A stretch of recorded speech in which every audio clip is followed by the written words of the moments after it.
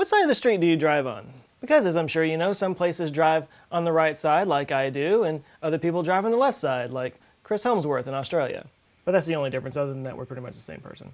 Two different systems with different sets of rules, and they both work just fine. There's no evidence that one is any better than the other one. But obviously you can't drive in Australia using the US road system. That would be chaos and madness. There are two systems that work, but they don't work together. Which makes the Lotus Bridge on the border between China and Macau so interesting. In China, they drive on the right, and in Macau, they drive on the left. But this clever little bridge lets people switch sides without having to stop. There's some others out there, but I thought this one was pretty cool.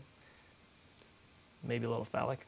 Now, the physics world faces a similar problem. You have two different sets of physics. There's general relativity and quantum mechanics. The physics of the very large and the physics of the very small. And they both work just fine on their own, but they're completely incompatible with each other. For over 100 years, scientists have been struggling to find their own Lotus Bridge, a connection between these two different types of physics. And there is a new one out there that people have been talking about. It's called quantum gravity. A lot of you people have asked me to do a video about it, so I'm doing it.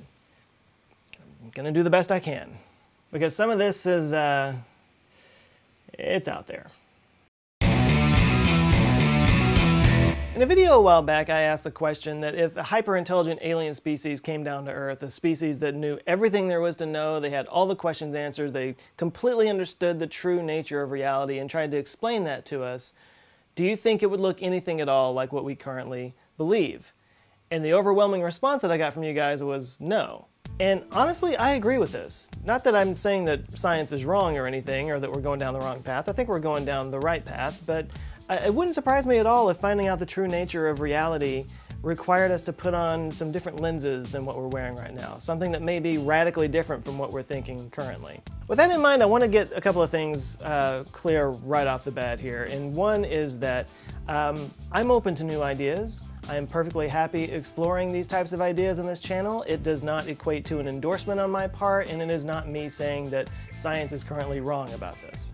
And the second thing I want to make clear is that I'm grasping maybe about 5% of this, so if any of you have a good understanding of quantum gravity and how this whole thing works and want to explain more in the comments, please do so. So just to back up here, when we're talking about the theory of everything, something that connects the physics of the big and the small, one of the most important ones and one of the best known ones that had come out was string theory. String theory roughly states that at the smallest scales, all matter and all energy are made up of tiny vibrating strings, and depending on what kind of vibrations these strings put out, different particles emerge. Now there's a lot more to it than that, and there's a lot of math, but theoretically it does explain some things. What it hasn't done though is come up with any testable predictions that have been borne out by evidence, which you kind of need to validate a hypothesis. String theory definitely has its cheerleaders, but it hasn't really been the theory of everything that we were looking for.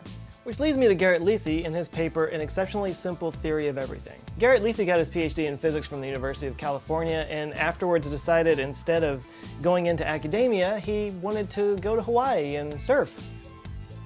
He's an interesting character. He was dissatisfied with the state of academia and physics focusing mostly on string theory, which he didn't think was the right way to go. So he moved to Hawaii, lived out of a van for a while, taught classes part-time at college, and in the meantime worked on his idea. And in 2006, he introduced this idea to the world. And it looks like this. This is known as an E8 Lie group. Now there's a lot going on here, so let me just back up and try to explain all this. This is a square in 2D space because you only have two dimensions, up, down, and across.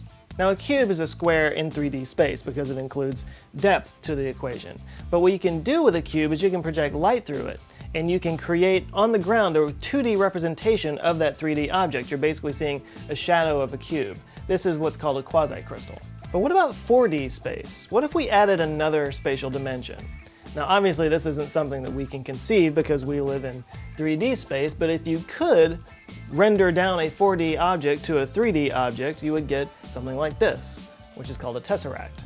This is a 3D representation of a 4D object that obviously you are seeing flat in 2D on your screen. Now with that in mind, Lisi started by graphing the fundamental particles of the Standard Model on a chart, marking the electroweak force, the hypercharge, and charges in the Higgs field. Which, if you don't know what any of that stuff is, just get ready for it. But after plotting all the particles in this 3D graph and accounting for different spins, different colors, different flavors, these are all properties of subatomic particles, and throw in the antimatter counterparts to all of them, you get this, often called one of the most beautiful structures in science. But this is called E8 for a reason, because it extends through 8 dimensions.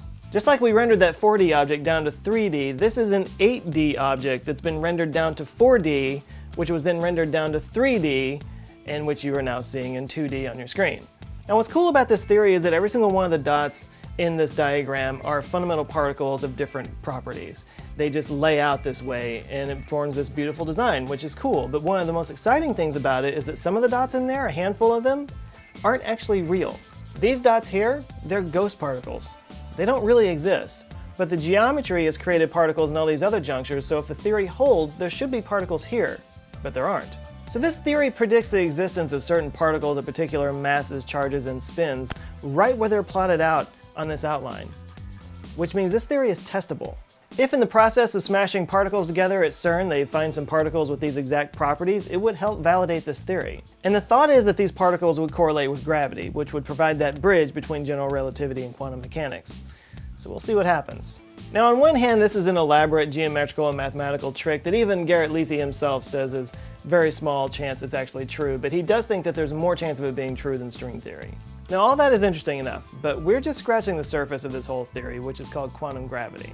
And from here we've got to talk about Klee Irwin, a scientist who heads up the Quantum Gravity Research Institute in Los Angeles, and they've taken this E8 idea and gone way deeper with it. Now through all these projections and interpretations, and if you look at it the right way, they theorize that this E8 structure goes all the way down to the very smallest levels, to the Planck length, at which point reality breaks down into 3D pixels that they call tetrahedrons. And each of these tetrahedrons exist in one of 3 states, which constantly change, and when they do change, they affect the tetrahedrons around it, which creates vibrations in the quantum field, which produces the fundamental particles. Or as they say on their Theory for Laypeople page, when the fundamental 8D cell of the E8 lattice, a shape with 240 vertices known as the Gaussian polytope, is projected to 4D, 2 identical 4D shapes of different sizes are created. The ratio of their sizes is the golden ratio. Each of these shapes are constructed of 600 three-dimensional tetrahedra rotated from one another by a golden ratio-based angle. We refer to this 4D shape as the 600 cell. The 600 cells interact in specific ways. They intersect in 7 golden ratio related ways and kiss in one particular way to form a 4D quasicrystal. By taking 3D subspaces of this 4D quasicrystal and rotating them from one to another at a certain angle, we form the 3D quasicrystal that has one type of prototile, a 3D tetrahedron. Lay people. Listen, I'm just gonna stop this right now and just let you know this is way above me.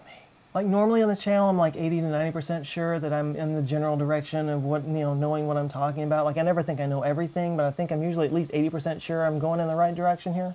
But right now, I'm pushing like 40 on this. Like, this is a garbage video. I didn't even bother sponsoring it. I just didn't even want this attached to somebody's brand. It would be too damaging to them. I guess when you put out a video 52 times a year, eventually you're gonna eat one.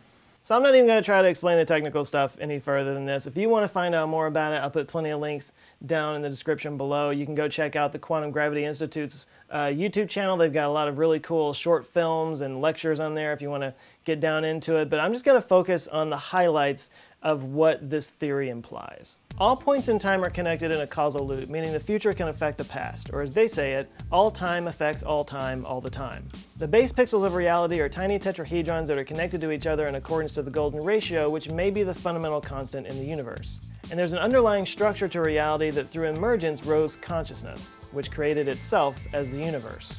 Oh yeah, it's woo-woo time. So going off the double slit experiments of John Wheeler, which showed that an observer can collapse the probability wave function of a particle, they proposed that these tiny little tetrahedron pixels that change their states all the time can only change their states through a conscious observer. A conscious observer that they believe to be the universe. That the fundamental substructure of the universe is consciousness itself. This is known as emergence theory. Now these are not new ideas by any stretch, but what the quantum gravity research team is trying to do is put these ideas in the terms of math and science. And they've got a long way to go. This is by no means accepted science at this point.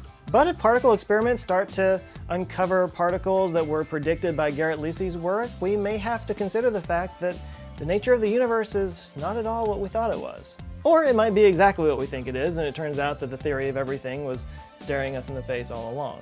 Either way, it'll be interesting to find out. As for me and what do I think about it, you know, I think it's interesting. I would have to spend a lot more time looking into it before I could really make a determination as to whether it's, you know, total BS or not. I will say that some of the things that they talk about on their videos and stuff, I think they make some logical or some leaps of logic that are kind of like they started with the end in mind and kind of found a way to get there. So yeah, I'm not quite sold on it yet. But it's something I'll be looking more into in the future, and I invite you guys to do the same. Again, links down in the description. Or if this is something that you've studied quite a bit yourself and you want to kind of clear the record, or you know, tell me that I'm wrong down in the comments, I guarantee I got something wrong in this video, please do. Share it down below and we'll see what emerges from that. All right, t-shirts are available at the store, answerswithjoe.com/shirts. You can go find one. There are lots of really cool nerdy things. Go check them out. I think you'll like it. Big thanks to the Answer Files on Patreon for supporting this channel and for keeping everything afloat, having a really great community over there. Lots of cool stuff going on. We've got some cool new people who have joined the tribe. We got Andre Sheppers, Tadas Marajunas, Bobby Parilla, Grim Boyens, Jeff Patreon Kent, name himself Patreon, Orhan Etragirl, I think you're just messing with me, Martin Garcia, Nick Mills, Bill Peckham, Austin Tidwell, Tom Banford, and Gavin Herrera. Thanks you guys so much. If you would like to join them, get access to stuff that other people don't get to get, you can go to patreon.com/answerswithjoe. Please like and share this video if you liked it, and if this is your first time here, check out some of my other videos. You might like those as well, and if you do, hit subscribe. You'll be the first to see my videos come out every Monday on cool, sciencey, and nerdy topics like this. All right, that's enough for now. You guys go out and have an eye-opening week, and I'll see you next Monday. Love you guys. Take care.